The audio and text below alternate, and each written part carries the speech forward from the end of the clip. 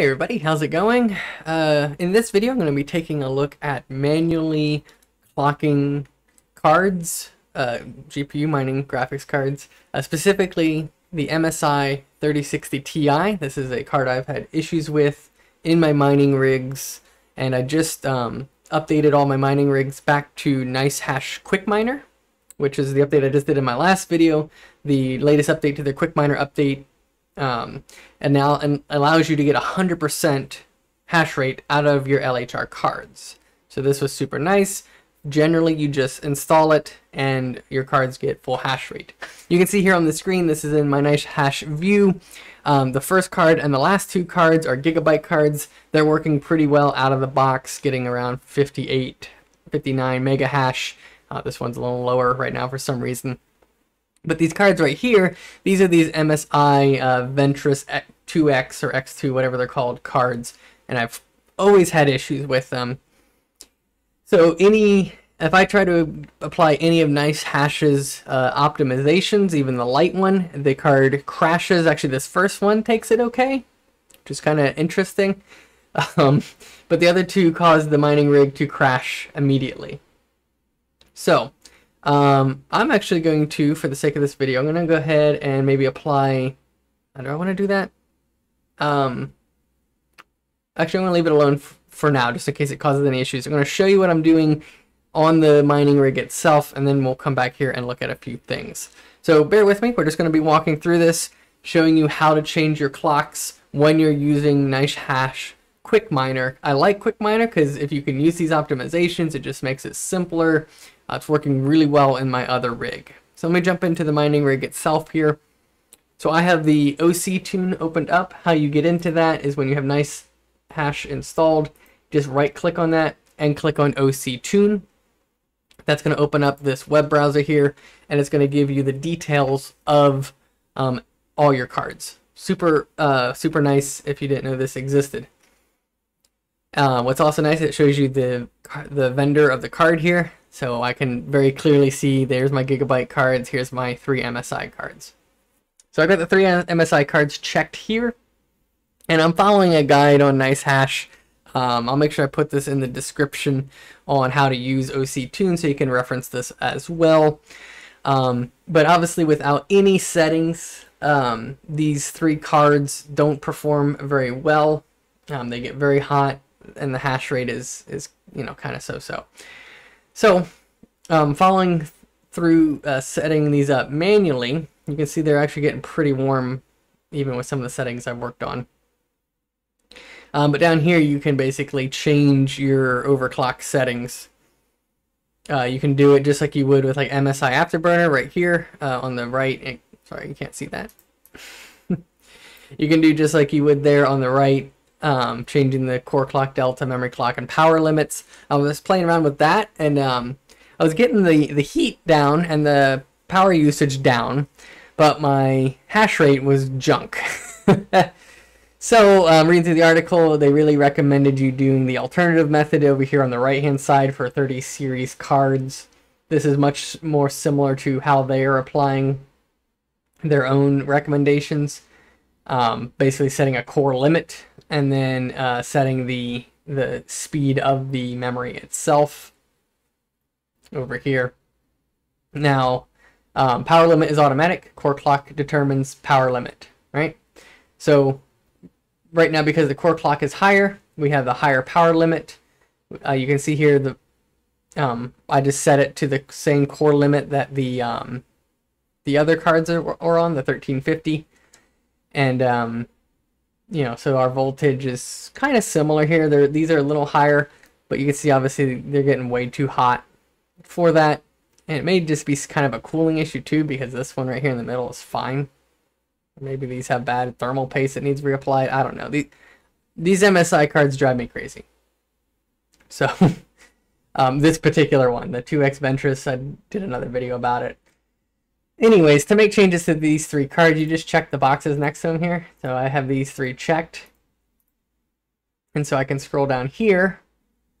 And so here's the memory clock. And basically what they tell you to do is, set it to a reasonable core clock, which I just set it to the ones of the other cards. And then you add 25 to the memory. clock, the absolute memory clock, and you click selected, and you'll see over here on the right, it just set those new clock values, and then you can scroll back up. You can see it's taken it, and then basically let it cycle a little bit to make sure you're not getting any crashes or any drops or things like that. And then you can look down here in the what do they call these? The speed. Keep an eye on the speed, the real power, and the effectiveness. So you can kind of monitor here. So I can see they're pulling pretty high power usage. There's the mining speed and then the efficiency. So they're not nearly as efficient. So we need to keep playing with those numbers. What they tell you to do is basically increase this memory clock until it starts crashing. And then once you've increased the memory clock, then start reducing, start with a higher, I guess at some point you're going to want to reduce the core clock to get the power usage down, since these things seem to be getting way too hot. Now, they also tell you to keep a look at the after each reduction of the core clock limit. Yeah, so you do make reduction of the core clock limit. Pay attention to the values right here.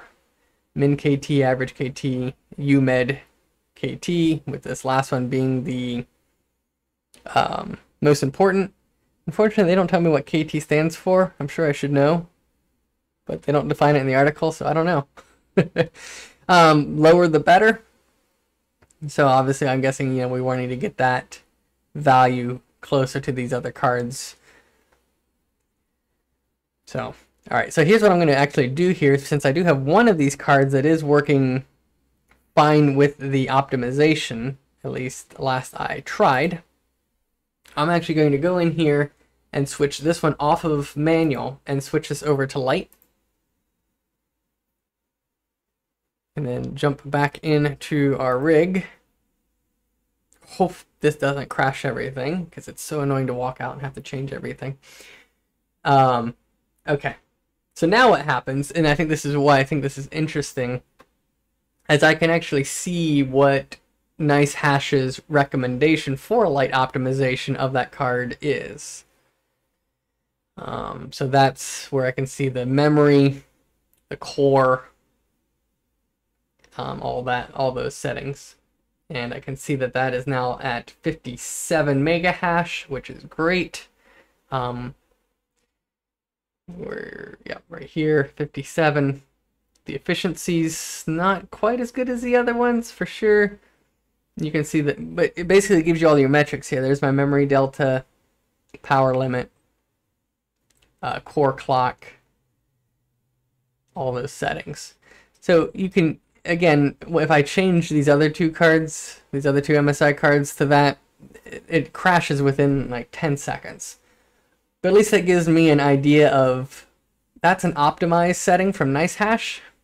And honestly, these cards are pretty close. I think, just based upon having worked with these cards a lot before, what these two other MSI cards cannot handle 7600 clock speed of the memory. They just can't do it. Bad memory, whatever. So I believe that's the issue, is that even under the Lite optimization, they crash with that. So basically what I need to do is just slowly move up each one of these cards, and I probably should do them individually. Which, to do it individually, you can just check the box next to the one that you want to modify, and then click selected on these settings, which will just adjust that one card. Or up here, you can actually pick the single card you want to adjust, and then you click on single. Be careful not to click on all, or you'll reset all these settings. So that's what I'm going to be doing over, whenever I get time here, is I'm just going to have to slowly bump up the memory on these until I'm getting that higher hash rate, because I'd like to be getting, as close to 60 as possible on these MSI cards. Now, the other issue here is, of course, the heat. Even with that Lite optimization, obviously these cards are burning up way too hot. So it may be they need better cooling.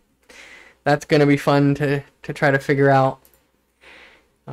Or obviously you know, you can just lower down the core clock some more, which I may try to do. And here I can actually do that. Let's see, what do I have? These two are set to 1350. That's set to 1320. I know this was running much lower before. So I'm actually going to go ahead and just bring it down to 1300. And I need to do that on these two.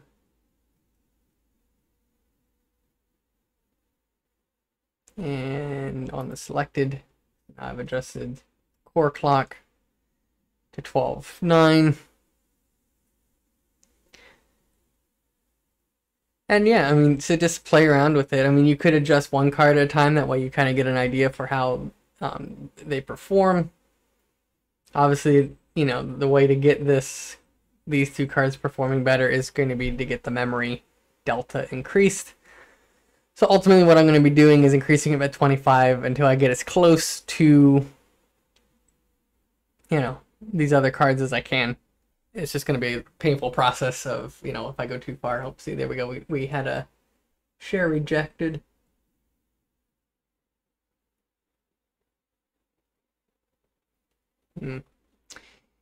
Fun. So I'm going to put the... Oh, I'll let it run a little longer, see if I get any more of those. But we're running at 54 mega hash, which let me tell you is a lot better than the 30 that they were running at before. So I definitely is worth upgrading to the 100% LHR unlock. I think you can get it in the regular Nicehash miner now as well. As soon as I heard that Quickminer had the support for it, I jumped right back to Quickminer because I like, out of the box, it just works better. You get more of the stats in the Nicehash interface, and for manual overclocking, you can use OC Tune and do it all through here. You just can't mine the other coins, but right now Ethereum is still the most profitable.